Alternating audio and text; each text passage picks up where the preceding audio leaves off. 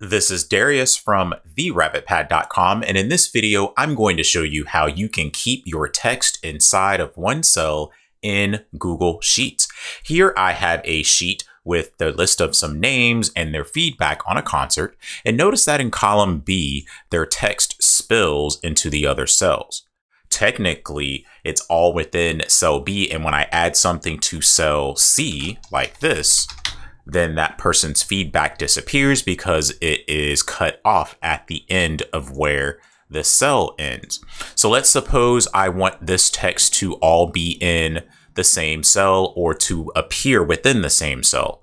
One way you could do that is to extend the size of the column where the text is located by clicking in between the column names and sliding the bar to the right. Now you can see that all of the feedback is contained in one place, and when I enter text in column C, it won't impact the visibility of column B. But let's say I don't want to do that. Let's say I want to keep the width or the size of column B the same. What you would want to do then is to work with the wrapping of that text. And how you do that is highlight the cells that you want to change, and then look for this icon in the format menu. This is the text wrapping menu. And when you click on that, you get three options. You can cause the text to overflow, which is what's already happening. You can get the text to wrap inside of the cell, or you can get the text to clip at the end of the cell. What you want to click on is wrap.